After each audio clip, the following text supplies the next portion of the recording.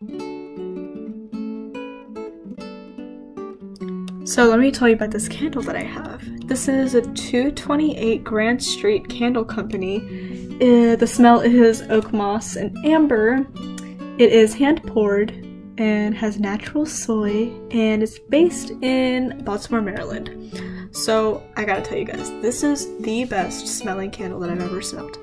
And one thing that I've learned through this candle is that there are more candles in life than Yankee candles. And, you know, no hate to Yankee candles, no hate to Bath and Beyond and all those candles, but guys, small businesses usually 99% of the time have better stuff than like all these bigger brands, because they actually, I'm not saying that the bigger brands don't care, but I just feel like they're just so more personal.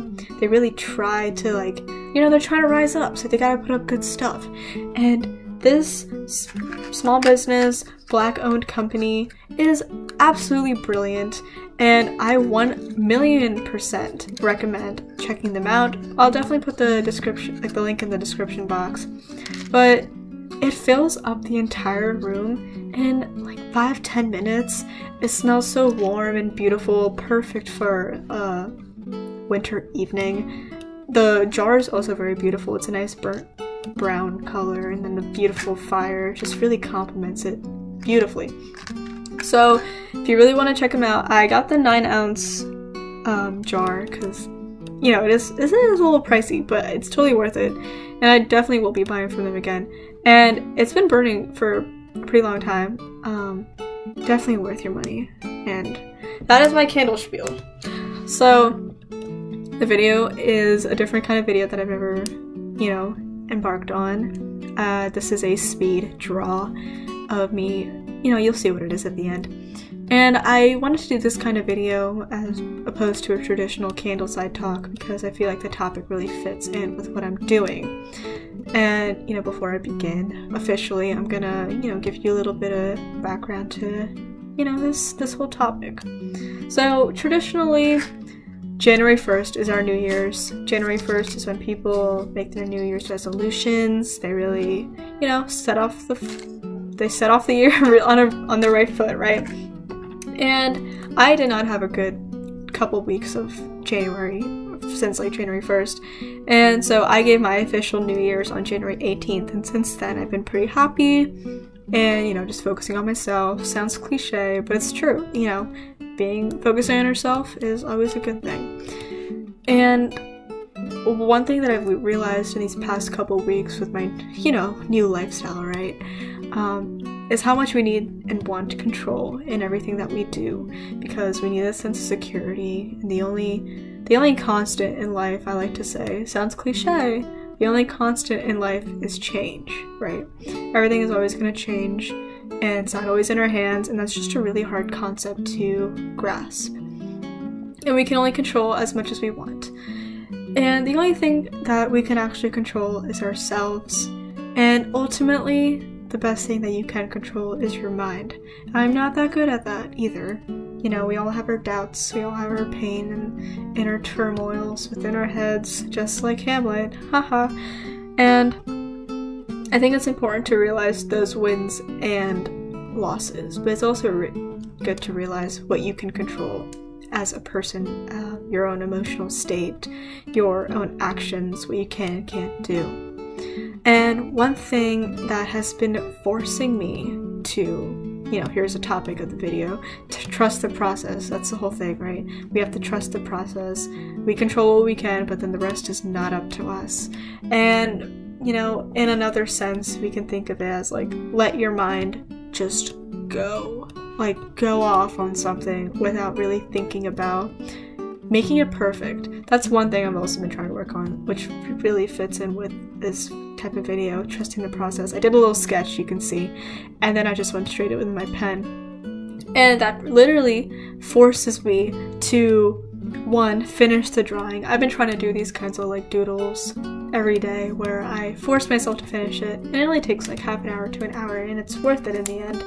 And it also forces me to try, but also accept the fact that it's not going to look perfect.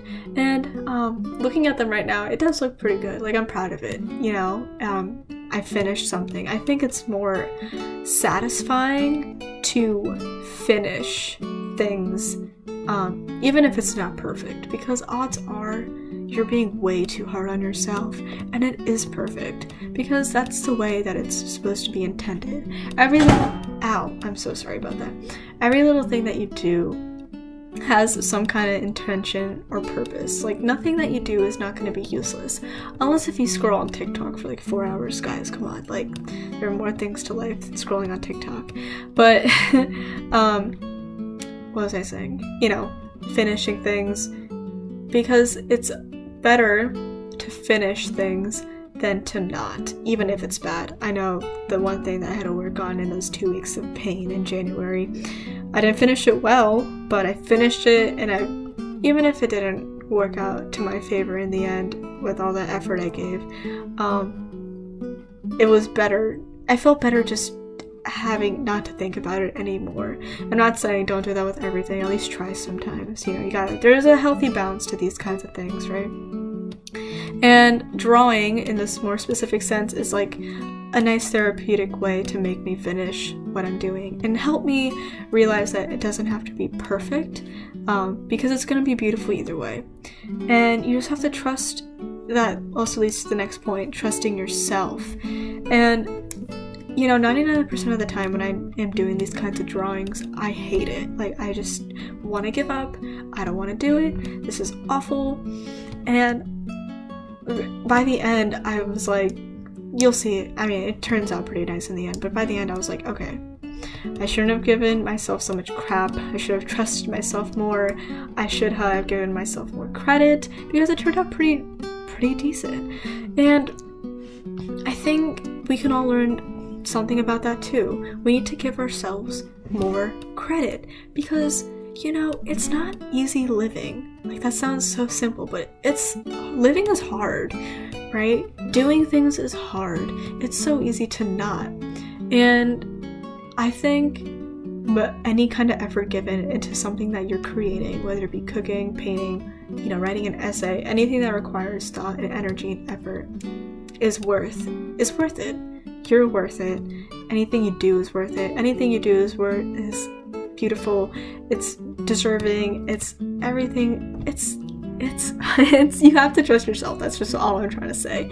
And because in the end, like I said, it always works out. And if it doesn't work out, you know, try again. It's hard. It's harder than it sounds. Trying again when you know that you've already failed the first time. Or quote-unquote failed, because, you know, odds are you didn't fail, it just didn't fit your own standards. I know I did a painting a couple days ago, and I really didn't want to do it. I don't know why I did it, but I finished it. And it was a still life, so it's like you have to focus on the light and the thing that's the light and the objects and the shadows and everything. But, you know, by the end, it didn't come out the way that I wanted it to, but I did learn a lot of things. I learned that, I need to do it in the summertime rather than the wintertime, because I can't paint that fast and the sun goes down really quickly. So, you know, you live and you learn, right? That's what life is. You're living and you're learning. And one thing to say from trusting yourself is knowing that, you know yourself best. We often look to others to find our own sense of validation and self-worth, and then we gain others' approvals when we're doing something that's artistic or, you know, anything along those lines. And guys, you know, stop. You know yourself best. You know what you want to do. Don't doubt yourself. And I do, you know, I still doubt myself a lot of the time, but me not having a lot of friends has forced me to, you know, not doubt myself. That sounds really redundant, but it's just, the more that you're more comfortable with yourself, the more you're comfortable with the fact that you're not perfect, and the fact that whatever you do is worth it, even if it's quote-unquote bad, it's worth it. And it's like we see so much online where we think people have control when really, you know, they don't. And we don't see that, of course. And that's the whole thing with social media. We don't see what's really going on behind the pictures. And just knowing that everything happens for a reason, and we control what we can, like I said before, and we have to trust everything that's beyond our control is going to happen for a reason. Which is an awful thing to do. Like, I've had a pretty bad patch, you know, for a certain amount of time that I don't really talk about with people. But in the end, I realized that, you know, maybe this is for a bigger purpose, and I focus on things that I can control, because I can't control that one thing, but I can control how much I'm journaling every day, how much I'm playing Animal Crossing, how much I play Minecraft. You know, those are the things I enjoy. So if I feel things in my life that make me happy and add value to my life, then, you know, who cares about what's happening outside of my control? It's none of my business. It's not worth my time. You know, figuring out what your priorities are and figuring out what's worth your time also helps a lot. And with that, I have a couple minutes left, so I kind of have to finish up. But I think my last thought I just wanted to say is, it's almost comforting, in my opinion, the unknown. Like, the unknown to me is comforting, because there's an infinite amount of things that we can know, and we don't know what infinite is. Like, we can't grasp that in our minds, but we can grasp the unknown. Like, we just don't know. Like, describe something or describe nothing. You can't, because there's always something, right? And I think being oblivious, in my eyes, or being kind of innocent or naive, is almost comforting in a sense. Not like naive to the news or what's happening in the world, but just like naive of things you can't control in your own current life, because then it makes you focus on things you can control. So in a sense, think of the unknown or the lack of control that you have in life as a blanket to make you focus on things that you can control, and, you know, focus on yourself, because the ultimate thing that you can control is yourself. And with that's my topic. That's my thing about trusting the process. I hope you enjoyed this video and this kind of like speed draw. I had fun doing it. I was listening to a Coldplay album when I was doing it, and, you know, maybe one day I'll show you all my drawings, maybe not. Kind of keeping it to myself. Not that they're ugly, it's just I want to keep it to myself. But I really love flowers, if you couldn't tell, so that's why I did this. And I'm just trying to talk this out until I finish it, and I'm almost done. If you saw jump cuts, it's because I was drawing and then I had to go do something with my parents and I come back, so that's why I did jump cuts. It wasn't like those Minecraft videos where I was like, alright guys, see you tomorrow, and then I come back with a full kingdom, that kind of thing.